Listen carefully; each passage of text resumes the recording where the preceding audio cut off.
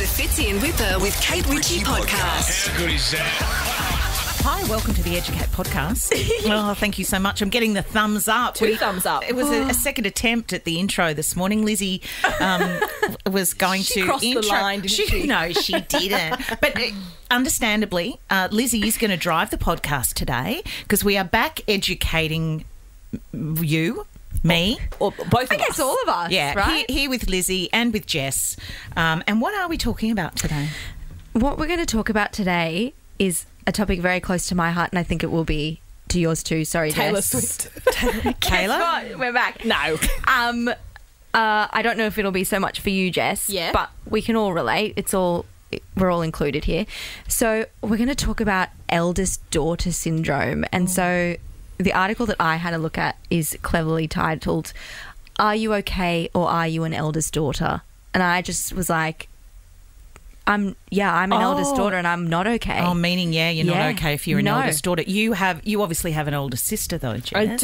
I do. But I Jess sit is the middle. firmly in the middle, which I think is quite That's evident by obvious. the So we don't jazz need you for this hands and me episode. yelling, "Look at me!" all the time. Why has the eldest daughter syndrome or chat been floating around a bit of late? Yeah, so some person on Twitter or X or whatever we call it now just tweeted, are you happy or are you the oldest sibling and also a girl? Just some random girl on the internet tweeted it and it went viral. It gathered over 1 million replies. It's still going. People are still adding to the thread. And so then it kind of became a discussion that then psychologists were jumping in on. People were putting it in articles and things like that. Yeah, it just got a from life this of its tweet. own, didn't it? Because even my 9-year-old daughter, seriously, who is an only child, who we laugh is the eldest, the middle child and the youngest. But she, in bed the other night, she randomly, and I don't know if they were talking about it at school in year 4, she started asking me how I felt being the oldest of the 4 kids in my family, and then started talking about her dad, who is the middle child of 5 boys, which comes with its complexities as well. So it just feels like, as far as waves of topics go, where you sit in a family hierarchy is top of the list. Yeah. And so actually that idea kind of came around in the 1900s from an Austrian psychotherapist, Alfred Adler, and he coined something called the birth order theory, so that, proposing that the order in which children are born has a profound impact on their personalities, their mental health, everything as they grow up. So he thinks, and we can go around and see if we relate. So firstborns, Kate, you and I, that we tend to be neurotic, conservative, dutiful, and anxious and perfectionists. Do you feel like that relates? I think I'm just trying to tick all of the things I've been diagnosed with. Yeah. I don't know if I'm what's conservative. I am. Maybe in your decision making. Is that where it would be? yeah. Careful. Not in your politics, Lizzie, I don't think. Well, I'm definitely conservative and dutiful, kind of looking after others and making sure that everything's okay. From actually, it must start when you're very young, because I know my mum always tells this story about when we were very young and I would have only just been talking, and if my youngest sister, the sister under me and my brother, who are children 2 and 3, they were in bed and we had a visitor knock at the door, I would go to the door as like the 5-year-old and say, "Shh, the kids are sleeping." Oh, wow. And that's even as a kid. So even then, not that mum and dad did anything differently, but being the oldest of the kids in the house, there's something It's like you're thrown into that role automatically. A sense of responsibility or something like, there's a baby being born under me. I'm now in mum's category, not the child. And you know what's so interesting? From a little bit of digging I did, that this whole kind of birth order thing, it actually all has a lot to do with the pregnancy hormones when you're in your mother's tummy, and then it's called, adrenal puberty that you go through. So it's what happens when your mum is pregnant, if she had a stressful pregnancy, if she smoked, if she was using medications, alcohol, all that kind of stuff, what their depression and anxiety were like, and then they measure those adrenal cortisol levels again when you're going through puberty, and it was found that the eldest girls matured the fastest when their mothers experienced higher levels of prenatal stress. So it all kind of goes back to right when you're in the womb. But I truly believe that. Just as I thought, we can blame them. Yeah. Another reason to blame. But isn't our it mothers. So interesting? Like, you know, apart from all the science of it, I do really think, and as the internet seems to think, there's over 7.8 million videos on this topic on TikTok alone. So many eldest daughters are coming out and saying, you know, it's like being in an unpaid internship for the rest of your life. I have post-traumatic eldest daughter disorder. Were you a pleasure to have in class, or were you just the bossy eldest daughter with an undiagnosed anxiety disorder? Well, can you guys walk me through, because I'm sitting here and this obviously doesn't really resonate with me because I'm in the middle. Like, what's the struggle you're carrying? Like, what is it? What do you feel? Well, you know what? There are lots of wonderful things about being the older sister as well. But I think that, oh, no. No, Lizzie's shaking her head. No, see, I'm an older sister because I'm in the middle. My little sister I love so being an older much. sister. No, I love being it. an older sister more than I like being a younger sister, to be honest. Oh, do you? Interesting. Because people listen to you more? No, I just feel like I can offer more to her because I can teach her things that I've learnt or things I've done or guide her a little bit because she's just a few years behind me. Yeah. Whereas with my older sister, I'm like kind of thinking, I'm kind of set. I don't really need that guidance from you. Yet I like to give it. Yeah, I see what you mean. I think, okay, so this is an example of the oldest child, maybe, or the oldest daughter. When I was younger, we would do Christmas concerts at Christmas, of course. We would use our dancing costumes from the classes we did. We would, and when I say we, I mean I would organise the dancing routines and everything in the backyard, and we would perform where I grew up in Campbelltown with the side of the Fibro garage as our backdrop. Awesome.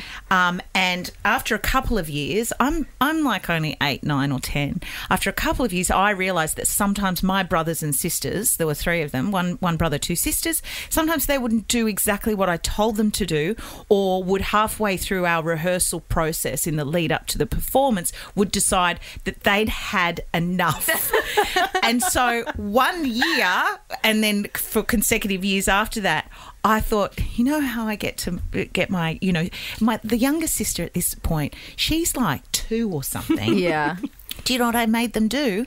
Before we started rehearsals and I started choreographing the dances, I made them sign contracts. No. This is classic eldest daughter vibes. Yeah, I will do. I think I'd started Home and Away by then, so I knew what a contract was, and it made me turn up to work. So if my sister Rebecca was going to have a tantrum and say, you're being a bossy sister, I'm not going to do this anymore, I could say, well, you signed a contract. Well, too bad. And how many of your siblings did you end up suing? Yeah, that is a perfect example. That is literally couldn't be more perfect. That's perfect. Okay, that makes sense now. The Fitzy and Whipper with Kate Ritchie podcast. But if we get a bit deep into it, it all goes back to, patriarchal value. Like, we're not talking about oldest boy syndrome, are we? Because as a girl, you kind of, the family, there was another tweet that I saw that that said, firstborn daughters are the men of the household and no one can convince me otherwise. And I think that's so true. You get lent on so much, and I feel like it's all done very subconsciously. Like, they just almost expect you to take care of the younger siblings, or, you're the first one that you go through puberty first, you go through everything first, and so you're held to this sort of impossible standard. Yeah. And being a girl is hard enough, let alone a girl and an eldest daughter. And what you realise is that being the eldest daughter and going through things first, it's tough on you, but it's also, at that point, it's tough for your parents as well, because being the first child, they haven't done it before either. Yeah. So they might come down on you in a more strict fashion. They might discipline you more as the eldest child, and I think sometimes that's where there's a bit of chat around the second child being able to get away with a bit more, or testing the boundaries a bit more, because the eldest child has paved the way, and the eldest child might like to keep the piece a little. Yeah. My sister and I are a classic example of this. So Yes. it's just my sister and I, but I was very anxious, very perfectionistic, always followed the rules, literally would line up my toys like by my bed one by one. That's probably, another issue, but was very like neat, tidy. And then my sister came along, dyed her hair pink, got tattoos at 16. Like, she's my best friend and the best person in the world. And it's nice to see her out in silver water every so often. But very different. But, Like couldn't be more classic, different. And yeah.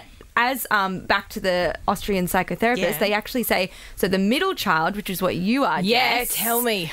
are competitive, rebellious and people pleasers because they're often overlooked and have to fight for the attention of their parents. I must say, in my family, I'm 100% the people pleaser because I'm in the middle. Really? I feel like I bridge the gap between people. Not that there's like huge No. arguments or anything, but I'm always the first one to talk someone off a ledge. Calm down. He meant this by Yeah. saying that, or why don't you do this, this, and this? You mediate, do you? I'm absolutely the mediator, which I don't know it was as true growing up because, three sisters, 2 years apart each, lots of fighting in that house. But like Yeah. now as adults, I feel like I'm very much like that and Yeah. can understand different types of people because of all the different players in my family. Yeah. It's only over the last couple of years, going back to what you were saying before, that I looked more into the state of how your time in the jungle, how your time in the womb Yeah. was and how that does affect you. So what Yeah. you're, and I guess in the past we've always thought about things like, and no judgment at all, but like how whether your mum was a clean living mum and how what the mothers are putting into their body to kind of create the child. Yeah. But we didn't think much about the emotional. The emotional journey that a Yeah. mother was going on. And I even know with me, I'm the eldest child, but before I was born, my mother lost 3 children before me, all boys. And that's so interesting. now that I've spoken to my mum a bit more about her journey of pregnancy with me, is Yeah. that, and it makes complete sense. You've lost 3 children. Yeah. You're pregnant with another child. You actually don't know if child number 4 is going to be okay. So the nervous energy, the Cortisol the levels. anxiety, the cortisol. I think there would be. 100. I know for me, if I'd been going through that, I would have been incredibly panicked that the daughter that arrived was going to be okay. Yeah. Yeah. And I guess That's well, it turned out I'm so sorry that happened to your mother. I know. Well, and these are the things that you only start to understand a bit more Yeah. the older you get. Yeah. I always knew that there were children that came before I did and that mum and dad both went through that. But without having your own children or without having life experience, you don't really understand. Do you know what? for That's sure. so interesting to say because we had Harry 9 months ago, and before that, I never thought of my parents as my parents when I was a baby, and it wasn't until I was talking about having Harry and he was like really little, and Mum said, "Oh, when I used to feed you, I would just sit there and look at you for hours," and I thought I've never thought of my mum like sitting there Yeah. and feeding me, and that like 30 I know what years you ago. mean. I know, do you know what I mean? But I'm like, Yeah. that's what we do with our son. So I'm like, she had so much love in that moment for me, but you don't even think about it. You just, and like that's, I think it comes back to like now still realising parents have their own lives. Well, parents are human beings, as are we, and I just don't think you ever think of your parents' life before No. you were born. Like, oh, they actually did all these things. Yeah. And then now having a baby, I'm like, but I have a life and I have a baby. I'm like, so that's what my Yeah. parents had. They had a life and they had That us didn't as kids, involve you, but yeah. we didn't ever register that they weren't anything other than just our Yeah. parents. So it's quite interesting to yeah. have the hindsight Yeah. now. None of us here are younger siblings, but for anyone listening who's the younger sibling, Your goodness, don't leave them out. no, God. Well, they'll let you know about it. They tend to be very creative, attention seeking, fiercely independent, and a bit defiant, which I can safely say for my beautiful little sister. I love all those things about her, but she is 100% all of those things. Defiant? Is that Oh, a bit yeah. like kind of stomping the feet? Oh, yeah. She thinks I'm stubborn. I'm like, have you met yourself, mate? Okay. Yeah, my little sister's stubborn too. Yeah. My little sister, I was telling Lizzie this the other day. She's we're friends. She's so. We are Oh, friends is this you outside of work. texting on the weekend? And I'm so into happy your for house, you. Kate, so we're friends as well. I was telling her that my little sister's like so lovely and kind and friendly, but she just has a social limit. So she'll go, all right, I'm bored of this, I'm going home. And she'll just leave a love it. situation. I go, yeah, you do you. Well, I that's love nice that. and clear. Yeah. I guess so. All right, guys. Taking a On leaf that out note, of her book. Bye. I am out of here. I know I'm off to do something responsible.